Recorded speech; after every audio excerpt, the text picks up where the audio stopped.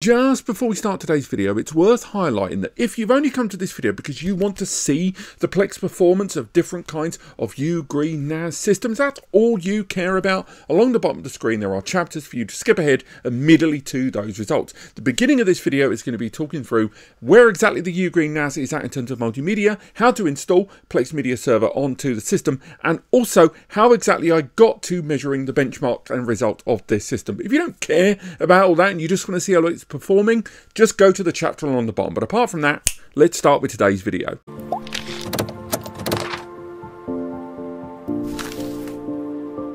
That is right. If you've been looking at getting the UGreen NAS system, you're one of, frankly, over 9,000 users at a time of recording have, backed a total £3.6 million into this project. There's a decent percentage of you that are doing so because you want to use the NAS for multimedia use. And a lot of our early reviews, not only ours, but a number of other YouTube channels out there that have been looking at this product early, a number of us have not really been able to talk about multimedia on these systems. The UGOS NAS software, the UGreen NAS operating system, at the time of launching its early beta did not really have much in the way of particularly useful multimedia capabilities. But recent update for these systems, and I've got the DXP4800 here on the left of the screen, and the DXP4800T, the flash model that will be reviewed here on the channel very, very soon. They've rolled out a new software update for this system that, along with a few other little tweaks and improvements, also now includes support of containers. They have added Docker support on these systems, and that means with Docker we can run PLEX Media Server there. We can go ahead straight away and install Docker very, very easily. It's still beta. Everything about this software is beta. I mean, hell, you can look at the top of the screen there. You can see that some of these icons aren't quite loading in quite right, but nonetheless we're able to run PLEX Media Server as a Docker container there on this system, thereby allowing us to look at PLEX. So here on the channel, if you're not, if you're quite new, I don't, presume that you followed my work in the past. For those of you that may not be aware, we have talked about PLEX on the channel a lot. We have tested a number, and I mean a large number, of different NAS systems over the years to measure the extent of their performance in PLEX Media Server. And today is going to be no different than that. But just keep in mind, we are talking about a product going for crowdfunding, going through the prototype process, going through the build process, going through tweaks and improvements, and ultimately these results are still being tested on a prototype device on a NAS beta software base. So keep that in mind. But while we go through these, we're going to be accessing PLEX Media Server via the Chrome web browser here. We're going to be looking at 720p, 1080p, 4K and even 8K multimedia. Now there's going to be some of you watching this saying, why on earth aren't you using the client app? Why aren't you just using the client app for a mobile, for a tablet, for a Amazon Fire TV? We need to be able to fully control transcoding and the manipulation of the files on these systems. That will become clearer later on. But ultimately, if we were trying to use the client app, it actually streamlines and automates a lot of the conversions of multimedia throughout our testing, whether it comes to the file format and conversion, such as HEVC, or trying to play back certain audio codecs, but also just generally in terms of being able to visualize a lot of the information. For example, if we make our way into the DXP4800T here, we go into our 1080p and 4K test files here, and we look at ourselves, for example, this file down here. This is a 30 megabits per second HD file, HEVC format there for compression, or otherwise known as H.265. If we play back this file here, we'll be able to see on the right hand side of the screen that it will show that we are playing this file. Indeed, if we go for that, we look at the bottom, playing in original quality, on the right side of the screen, playing it back, and we can see CPU utilization is virtually non-existent. We can even go in and dig a little bit deeper and get more information that the desktop client tool would not have been able to give us so readily there. This is why we use the web browser in order to do it. Now, if we go ahead and keep that file playing, let's rewind that a little bit there. And this time, while the file is playing, we give ourselves a little bit of conversion there. We convert this file down to 480p. It's now reacting and transcoding that file for us down. We can see that HW there that shows that this NAS is using hardware transcoding. For the uninitiated, hardware transcoding is when you utilize a specific area of the CPU or utilizing a graphics card that is designed for the manipulation of video files, at least in this context. Now, if you don't utilize a PLEX pass, and on your PLEX account, we go down to the transcoding option down there, you may see this option here, make my CPU hurt, and different kinds of quality settings there. Ultimately, it means that the CPU is going to utilize a certain degree of its capabilities in order to reformat that file on a whim. And it's not always going to be because you want to turn your 4K version of Avatar into a teeny tiny 360p version there. But ultimately, all of these tests are going to be utilizing hardware transcoding, and all of these tests are going to be utilizing the default CPU hardware, no assisted graphics card, there's no assisted memory. These are all the default 8 gig memory that the system arrives with there, and we'll be monitoring the CPU and the memory on each of these systems. That is the DXP4800 on the IP ending 172, and on the IP ending 217 we're utilizing the DXP4800 Plus. These systems arrive with different CPUs, and indeed the entire gamut of the UGreen NAS systems, as talked about in an article linked in the description, utilize predominantly 3 different CPUs. The N100 for the cost-effective model, then the Pentium 5-core 8505, and then finally the 10-core Intel i5 12th generation processor. We are going to be looking at these two, as I currently do not have the N100 model here in the office, but they both arrive with a decent level of integrated graphics, and we'll be hopping back and forth between them throughout the course of this video. So let's get rid of these because we're not going to need these tabs any further, and we can crack on with the tests. So let's start with the 4800 Plus here.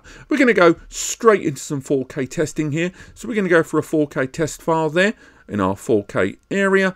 And for that 4K test, we'll go into the library there, and we're going to go and play a file called Into the Cave of Wonders. It's an HEVC file, playing at, I believe, 12 or I think it's 12 megabit or 16 megabits per second test file there. Listed at the bottom, 24 frames per second, 12 megabit, and it's playing like an absolute charm. If we go to the hardware there, we can see no transcoding is taking place, and we can see CPU utilization is non-existent there. It's not really troubling itself too much, and we can see at the bottom, it's playing back with absolutely no problems whatsoever, and we can skip ahead, go ahead, back and forth, no problems, playing like a dream. So what about if we introduce some of that hardware transcoding we mentioned earlier on? Let's go ahead and downgrade this file to 720p. So now we're going down to 720p HD file there, and if we go ahead into the specifications and information, we can find out more information about the bitrate, which is still maintained at that 12 megabits per second there throughout the progressive playback of this file. And we can see CPU utilization has seen a tiny bump, not loads. But if we go to the top, we can see we are utilizing hardware transcoding, and audio transcoding is happening there, but not too much to be troubled with. It's still performing the job very, very well. And remember, this system is running on that Intel the Intel Pentium processor there. They're running in the background. There is our clock speed, our Intel Pentium Gold, and that's really it. CPU temperature sitting there at a tidy 40, so nothing too bad there. Ultimately, I'm glad with what we're seeing here, and for an introductory 4K file, that's playing pretty darn well. Now, to put that into perspective, if we go ahead and kill out that file, we can sort of see how this compares when we look at the likes of the DXP4800T. This is running on that i5 processor there. That i5, a 10-core Intel i5 processor. And I will say, although the temperature does seem higher, it's worth highlighting that I've got the system stacked on top of the other device, which is kind of undermining, I think, a little bit of the active cooling there. We'll return to it later on, but that really is something I should have addressed when I was setting the device up. But if we go into the test performance of our second system here, and we go into our 4K files, and this time we'll go for the exact same file again, playing it inside there on our new system. Take note of the IP, of course, IP172. And we're playing it back, direct playback, no transcoding needed, and we're doing fine. We can open that up, original file format, original not transcoding, original bitrate, original frames per second, original format, everything is the same. We can go ahead and do ourselves a little bit of craziness. Let's go down to something crazy town banana pants. Let's go down to 160p. So that is turning a 4K file into something that I think would have played on an early visual player from about the year 2000s.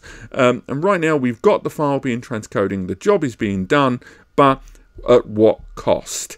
We're seeing that frame rate absolutely die on its bum, and this is quite a horrendous ask of this system to be turning 4K into what looks like potato vision. Nonetheless, it seemingly is doing it, but we need to move forward to something more aggressive in terms of movement as we've moved this file down. But nonetheless, the CPU is taking the strain. The hardware transcoding is taking place, as you can see there. It's all been transcoded down. I'm really happy with the level of ease this is handling what is quite an aggressive transcode. Bear in mind, of course, that PLEX Media Server, if we're looking at a 4% utilization there, keep in mind just how much memory PLEX is going to be utilizing. And moreover, look how much the base level system memory is using compared to PLEX Media Server there. But that's enough of that. Let's move into another test there. Next up, we're going to run a test of a fairly hefty 60 megabits per second 4K file. This is an 8-bit HEVC file, so that's H.265, and that's going to be running 2 simultaneous instances here on the web browser. Now, it is also worth highlighting while we're doing this that we do need to look at the utilization of the hardware on the base level system here. This is my Windows PC, and that is going to cause something of a minor overhead. So we are going to come back to the task manager if ever we come across any problems during playback. But for now, let's go ahead and play both these simultaneous instances, both utilizing what I assume to be original playback quality there. No, they are transcoding immediately there. This may be an audio related matter, but as we can see, hardware transcoding is kicking in the case of both instances there. And as we minimize this one so we can get a better understanding, and they're both playing side by side, we can see that transcoding is taking place there in the background. We're going down to 2160. This may be a licensing related matter on one of these two systems, but nonetheless, the system's doing well. We're transcoding 2 files, and if we look at the utilization of the hardware, we've gone up to a staggering 9% utilization. I'm being sarcastic, 9% is nothing when you're transcoding 2 60 megabits per second bitrate 4K HEVC files, but that is still pretty darn good there for these files to be playing regardless, and we played them all the way through to the close. Lovely stuff there. Let's repeat that test, this time with the DXP4800. So let's go ahead and perform largely the same test, and this time using the much more powerful i5 processor there. So to make sure we don't cut anything out, make this lovely and clear, we're going to be go ahead this time with Beauty of Taiwan. So we'll get Beauty of Taiwan up there. And again, this is utilizing that IP172, which is the IP of the DXP4800 Plus NVMe flash system. So let's get that on there, 4K files, Beauty of Taiwan. And we're going to repeat that exact same process. So playback, get that on there, minimize it down just a fraction while it prepares for that playback. We're seeing hardware transcoding happening there on the screen. So we can have a look there. We've got the hardware transcoding in the case of both. Zoom down, look at CPU utilization, and we're looking at a rather modest 4.89%. We're going up to 5 to 6% there on the right hand side of the screen, playing back that file. Overall, pretty happy with what we're seeing here. And again, if there is a drop in frame rate, I apologize in advance. There's only so much I can do in order to prevent that. If we look at my system, we can see my system here. We're sitting at a tidy 50 to 60% utilization of my onboard graphics card there, and CPU utilization at 30% there. But we're playing the file, it's playing back fine. And you know what, while we're here, hell, let's just introduce a third one just to keep things interesting. So let's go ahead and play ourselves a third version of that file just to, you know, tax the system, give it a kick in the nadgers. We've got that up on here. No, it's not, it's just duplicating what we've already got. So why don't we just go ahead and create ourselves a new one, going to 4K trailers, and we'll go ahead and play that file we had earlier on, which is going to be going back and playing Roast Duck. So we've now got Roast Duck and those 2 Beauty of Taiwans, all of which are hardware transcoding 4K natively there. And if we go down to the bottom, we can see CPU utilization there is now at around 7.5% there while we're playing back these files. Overall, happy with what we're seeing here. Let's minimize that file. And do you know what? Why not? Well, let's throw caution to the wind, shall we? Let's throw ourselves into the cave of wonder just for the hell of it. Let's open up another one here. This will be Beauty of Taiwan. Play back that file. Play back from it. We're just going to keep hitting this file like mad. And what have we got going on inside here? Scrolling out. Now we've got all 4 of these files, 1 playing back in original, 3 playing back in transcoding there. And we go to the CPU on that i5, the i5 CPU, and we are utilizing, again, around 7, close to 8%. Yes, we are utilizing that thanks to the use of hardware transcoding to get the job done. But nonetheless, that is a really, really good figure to be transcoding, or at least natively, because of the compression format of 3 of those files, such a large amount of multimedia there. So now let's scale things up with the Jellyfish test files. There should be a link in the description if you want to take advantage of these files yourself. But ultimately it means I've got a big pile of files here that range from a nice simplistic 3 megabits per second 1080p file all the way down to a hyper aggressive 400 megabits per second 4K Ultra HD highly efficient video codec 10-bit HDR file. Before we go any further, there are going to be some users watching this video that will say, I don't need transcoding. What's the point of transcoding? Why don't you just convert the files in advance? Why aren't you enjoying the files in the biggest file format? I get that. There's a lot of users out there that will argue against the utilization and the benefits of transcoding and file conversions. But it's worth highlighting, 1, some devices out there, be they client devices, tablets, mobiles, or even desktop devices, such as Amazon Fire TV and the likes of PlayStation 5 and even PlayStation 4, do not natively allow HEVC or highly efficient video codec or H.265 playback. You can't even get a license applied to some of those devices. So you will be forced to use a system such as a DXP4800 Plus to convert that file on the fly in order to play back that file when needed. You might have a collection of decades of media. You don't want to effectively duplicate all that. Of all that hot data and then warm data to just have copies of all of your stuff. You want a NAS that can convert those files. And whereas H.264 is a compression technique used by the media industry to convert files from the cinema to the home is open source, HEVC is privately owned and requires a license, and not all devices have that. And more files coming out in 4K and even 8K force you to use HEVC or even some of the new up and coming compression techniques. So do keep that in mind when it comes to conversions, and particularly if you own Avatar in 4K or 8K and you just want to watch it on a beach on the other side of the world with ease. So let's go ahead straight away and play back ourselves a pretty dense file. I'm going to go in to HD this time. I'm going to go for an 100 megabits per second HD file in HEVC. Let's play back this file and go straight in. I'm going to immediately go into our self-conversion. We're going to go for the automated conversion there, and we're going to see it push all the way through. It's fine. We're using hardware transcoding there. Absolutely fine. No bother, no foul. And again, we are using particularly dense bitrate files. This is a 100 megabits per second bitrate file that we've scaled down.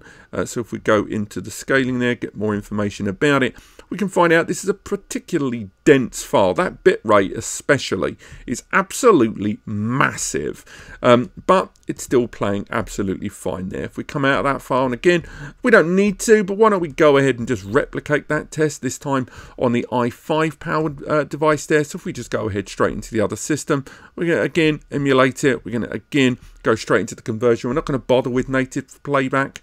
We're going to let the system play. As we can see, it's playing fine. It's going all the way through with hardware transcoding, and CPU utilization is comedically low, obviously because that CPU has not only got more power under the bonnet, but when it comes to integrated graphics, it's got a more powerful integrated graphics engine. I believe it's the Iris graphics engine there being utilized. So absolutely fine there. So let's now go on to another one of our multi-playback files here, and we're going to go back into the Pentium, and this time we're going to go for a particularly dense 200 megabits per second 4K file. This is H.264, so at least you don't have any problems with regards to licensing of H.265. Let's go ahead and play that file. Again, we'll stick with that. It will come on this screen very, very shortly. We're just going to push immediately into conversion because of network bandwidth problems, but we're going to go straight in immediately, and it's going to play that file. But while it's doing it, why don't we do ourselves a favor and play ourselves another instance of this file. We're going to play this particularly dense file, and again, we're going to play it there. It's probably going to duplicate it from the test below. Yes, it is.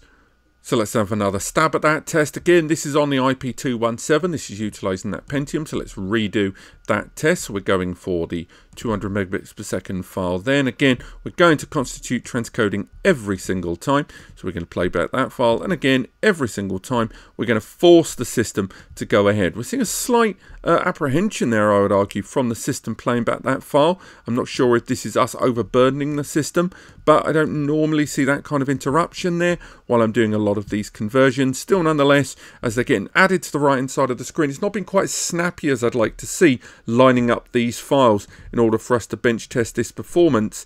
And we go ahead and convert them all one by one, push them through, get them all converting there. And as you can see here, we've got the hardware transcoding down. We're starting to get that hardware transcoding kicking. We've got a couple of auto standard ones being played. The CPU now sees that realistic spike as we're playing back some of these files in this rather aggressive fashion, but still nonetheless, it is playing these files, and it's really annoying that two of them have actually finished playing while we've been doing this. It's done such a smooth job of it. Super annoying there. But for now, let's make our way over to that of the i5 powered DXP4800 and repeat those exact same tests, this time with an HEVC file. Okay, so this time we're going for a 200 megabits per second 4K Ultra HD HEVC 10-bit file there. Just before I play back this file, I will also add, it's worth touching on the scale of the files we're talking about here. To put it into a little bit of perspective, when we go into our PLEX test media folders here, and we go into our 4K files, not those ones there, this folder here, don't worry, I'll be zooming in, I know it's quite small there, but if we go into the 1080p and 4K test file area, and go into the files, I just want to give you some perspective on the file sizes that we're talking about right now, because that 200 megabits per second 4K file is around about 720 megabytes per second there, if you count the rounding up. Consequently, this is a huge file for 30 seconds of footage. And yes, later on we are going to be looking at the mega file that we test here on the channel quite a lot. But for now, let's head back in and start bench testing our file. So let's go ahead, play back this file. We want to take advantage of transcoding every single time. If we get that opened up there, go for the transcoding. Definitely we're feeling a little bit more responsiveness here on the i5 model, allowing us to go for a number of these options. And as we got the last one lined up there, the 4 insanely dense files that we're getting ready to play back there, we've got at least 3 of them lined up so far. We can have a little look at my system. Again, utilization is not being maxed out. All 4 of these hardware transcoding there. We're definitely seeing a slowdown on the left-hand side of the screen, and the CPU utilization, well, it's not bad, but I'm not seeing fluid playback. We're seeing 2 of these files playing, indeed 3 of these files are playing, and finally we've seen that. So it's whether we forgive that little catch-up delay there. That's not terrible for the kind of operation we're running here, this kind of conversion and hardware transcoding that we're performing here in the background, all of which are being maintained in 4K as well. There was a slight slowdown there, but I'm prepared to give it the slight benefit of the doubt there, because it was quite a lot of activity all happening at once. And all of these files playing here in the background, again, we can bring them all up. They're all playing. I think there was definitely a slowdown there in the background, but not necessarily, I would say, beyond this rather unrealistic playback that I'm going for here. Let's go into our heaviest file now. We're going to run a few multiple instances of our 4K 400 megabits per second monster file. So next up, we'll go for our heaviest file, that 400 megabits per second. We know we can play it natively as is. We're not going to bother with that. We're going to go for the conversion there, and that should appear on the right-hand side of the screen in just a moment. There we are. We're transcoding there. We've got the hardware transcoding all kicking through sweet as a nut, and it's converted to H.264. And right now, absolutely fine. We're looking at CPU utilization there. Ignore all of this. That was when I accidentally closed all these tabs and had to get stuff done. And right now, we're seeing around about 10% of our hardware resources being utilized by this operation here. Needless to say, we are going to double down on this, but while we're here, why don't we go a little bit nuts and download it down to 480p. Frankly, an insane downgrade and an insane compression to put this 400 megabits per second file down to 480p, but nonetheless, as we see utilization there, it's getting the job done. Lovely stuff there. So I think that's pretty good. So now why don't we go ahead and set ourselves up for multiple instances on this file and see just what this Intel Pentium processor can actually do. Okay, so this time we've got 5 instances of this file all playing at once. So let's go ahead and get the ball rolling. And again, all of them, we're going to be using those conversions there every single time, just to make sure this file is definitely being handled as maximum as possible. So let's go ahead, keep playing all of the files. Remember, this is the Pentium processor version that we're playing here in the background. This is the biggest file that I own. So if we leave that running there in the background, we can see they're all gradually being added one by one here. We've got 3 of them so far, but we're definitely not seeing full playback yet of all of these files. Some of them are still taking their time, so it looks like we've reached the maximum of what this CPU can do. Unfortunately, it looks like this has been a failure. The system was not able to play back all of these files all at once, but also, let's be fair, this is such an unrealistic expectation of this Pentium. I'm not going to be too hard on it. I'm definitely not going to say it passed, and it's definitely gutterballed some of these, and it's oversaturated the CPU to such a point, which I'm pretty certain this CPU, if we refresh that page there and see what our new temperature is for this processor, it's gone up to 48 degrees. Again, I'm pretty sure that is not accurate, but nonetheless, it looks like that was not a success there for our densest playback. Some of them are playing, which is nice, but certainly I would not call that in any way a full success for us there. But let's go ahead and skip over now to the other NAS and test the i5 with the same ludicrous test. Okay, so let's get the ball rolling again. 400 megabits per second. This is the file being tested on the DXP4800 Plus. Let's take a little look at that CPU as well while we're here, just to see what temperature it's registering at the moment. They're saying 56 degrees. We'll come back to that later on. And let's go ahead and play back our Crazy Town Banana Pants file with conversions in every single instance. Let's go ahead one by one. Bring them up on there. Make sure we've got all this live and happening here on screen for you guys.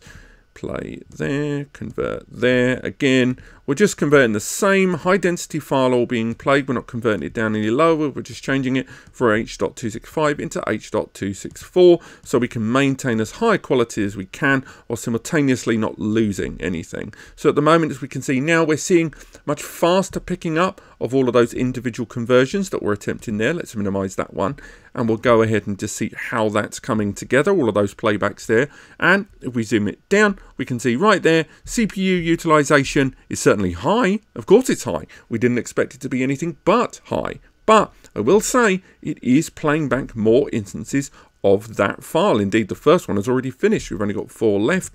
As we go to the bottom of the screen, we can see 3 of those instances of that insane file are all playing fine. That one down there, that's the only one that's hanging. So we have lost one of them, but nonetheless, it's still pretty darn good for such an insanely large file. Remember, 1.4 gigabytes of data compressed into 30 seconds at 400 megabits per second. That's pretty darn insane. That kind of gives you some idea about the hardware transcoding capabilities of this processor here.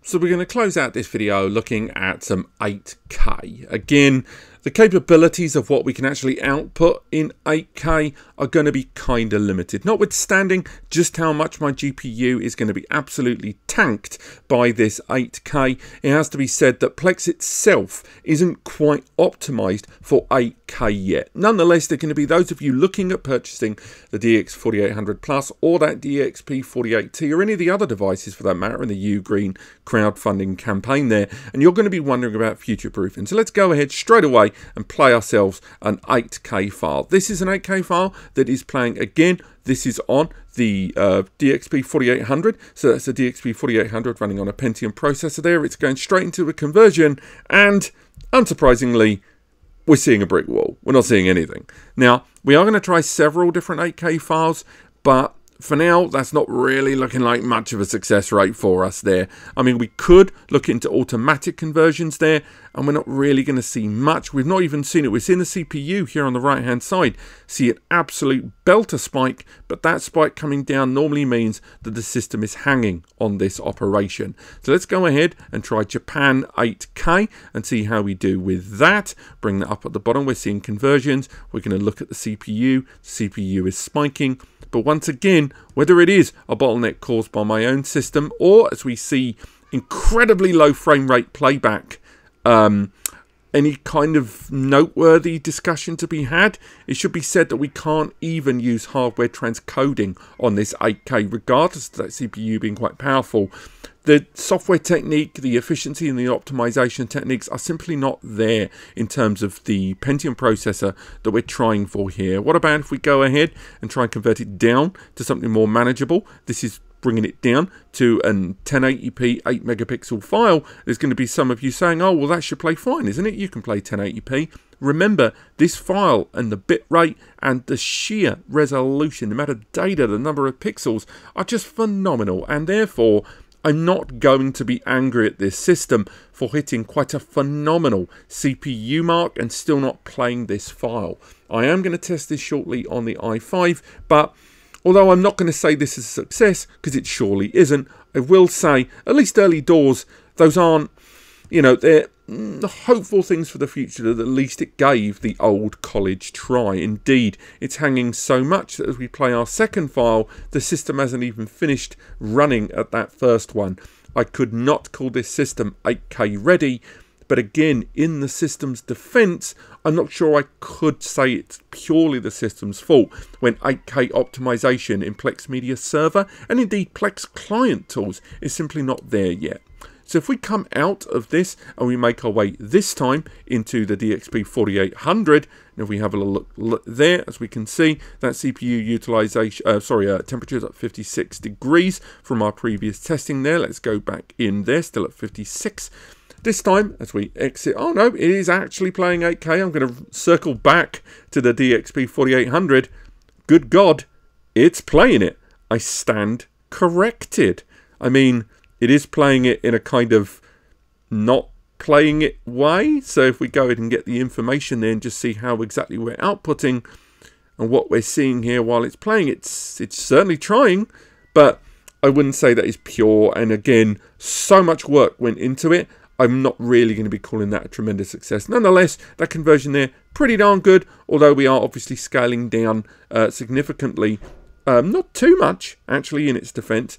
So there is some 8K success here. If we go for another 8K file, let's go for Space Station. We're going to stick with that DXP4800 there just a wee bit longer. We're not going to go for the shuffle there, no point. Got the conversion in, we're converting it down to a 138 megabits per second 8K file there. And again, CPU utilization is once again hanging for us there. It's not really going anywhere. If we go to the top, we're seeing Space Station at least be attempted.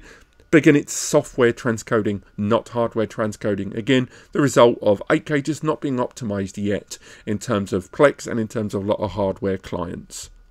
So again, here we are this time on the DXP4800. We can go into the 8K files here. We've got the same 8K files. So we're going to try and play back the exact same files just to see where the optimization and the system hardware resource problems lie. So let's go ahead with Helium Fire 8K. Let's bring that up on there. We're playing immediately into a conversion. And you know what? We can see it being converted there, and again, still no hardware transcoding. That CPU, that i5, and I can hear the fan on the DXP4800 kicking in quite substantially there in the background. So if we refresh this page here and get a little bit more hardware resource information of it, and again, I know by doing this we are giving the file a little bit more time in order to get the job done there in the background. Let's go ahead and go into the about pages then come back to that CPU. Temperature hasn't seemingly changed too much, but how much of that is the beta software not tracking it very well, I'm not sure. But not really going to call this a success once again. Let's go for an automatic conversion instead, because it made that attempt, as you can see there, but it didn't really be able to finish it. It kind of started, but clearly the conversion was hanging there. I'm not really seeing any success. Let's go in. We'll go with Japan 8K. So earlier on, we saw this successfully converted there, at least on a very, very low frame rate there on the Intel Pentium processor there. So let's see how this goes on the i5 there. And not really anything. It just seems to be too much for this to play with. So again, I'm not really feeling that 8K is going to happen on this system, at least until PLEX is able to make the most of the hardware. Whether, you know, any of that is anything to do with the hardware, because those of you that followed the channel before, you'll know that we have played back 8K media on these NAS devices before. It's not unheard of. And if we refresh that page, which is seemingly hanging, let's go back in, we're seeing that CPU utilization begin to spike. So chances are this will eventually play, but look where the spike is. It's not PLEX, it's the system. And again, that's another one of those elements we've talked about before in our early reviews about the optimization of the UGreen machine. PLEX isn't the problem here. The system is, and in terms of hardware resources being utilized, the difference is massive there. And the same goes, look at the difference in between some of these spikes here. And again, we are running this as a container, which is prone for kind of poor overlap sometimes. But nonetheless, as we play our third 8K file there, let's go down to the bottom. Let's go for Space Station 8K and play back that file there. We can see a playback error. The system is clearly suffering problems playing back these files. And if we refresh this page, we'll go in and we'll select Patagonia 8K just for the hell of it. And again, we'll go for conversion of maximum. Whether that will help us, who's to say? We're seeing that CPU spike happen once again. And again, that is a system spike, not PLEX. Just lots of little things like that that make me not only still continue to say that PLEX isn't 8K ready, I'm not sure this system is 8K ready, at least in terms of conversions and handling of those files. And again, the bottleneck is not to do with my local recorded system here, as you can see. But I think that's the end of the 8K files, and I think what we'll do is we'll summarize today's video and say what we liked, what we didn't, and what to bear in mind. Well, what do we think? Well, I think it's pretty obvious you can run PLEX on these UGreen NAS devices. I do think there is elements of optimization needed, and I'm not going to say that I think they're 8K ready, but who's to blame for it being 8K ready? It's too early to say. We've had too many instances already in the past of 8K multimedia not playing nice with a lot of modern hardware when it comes to conversions and playback, a lot of those particular compression techniques. And as we see more advanced compression techniques and codecs arrive on the scene to handle 8K, and a number of those get integrated and handled in PLEX, I think that is when we're truly going to be able to bench test 8K to a meaningful degree on systems like these. I'll say between the two of them, the benefits of the i5 model running PLEX Media Server, they're definitely there. There was definitely a lot more response, and there was a lot more hardware resources at our disposal, but they weren't dramatically larger. And unless you are going to be utilizing in particularly high-end 4K dense bitrate media across multiple instances at once, and you've got the network / internet connectivity to support it, in those situations certainly the i5 will be beneficial. But the Intel Pentium processor there really did hold its own, and throughout the course of this testing, although both of them did have the occasional fall, I will say that Intel Pentium 8505 CPU we've tested on the channel before in PLEX really did hold its own. And it's going to be really interesting now we've got Docker support for the beta UGOS software on these UGreen NAS prototypes, to be able to see what more we can do with these systems. Maybe we'll be doing some other multimedia server stuff, maybe we'll be doing some smart home stuff, who knows. Let me know in the comments what you guys think. But ultimately, between these two systems, I would still say that regardless of which one you go for, there is a decent base of hardware. Just as we said in our DXP4800 Plus review and the soon-to-be arriving DXP4800T review, the base level hardware versus value price point, even at the RRP and not that ridiculous price point they're rolling the Kickstarter out on, is still pretty darn good. The software is not there yet. It's better than it was during this review. They've added new features, they've optimized it, and I've already seen increases in performance during my early testing of the i5 flash system prior to the latest update and in the most recent one. So much so I've had to retest a lot of my 10GB and NVMe tests on it for that very reason. The system has still got ages left on crowdfunding. There is no rush. Unless you want to get one of the early backer ones and you feel confident in it, then I still don't think there's a mad rush to jump on this. There's links in the description to go to it if you choose, but right now this is definitely a system that's going to be available after that crowdfunding. It's definitely going to cost more than it's going to cost during that crowdfunding.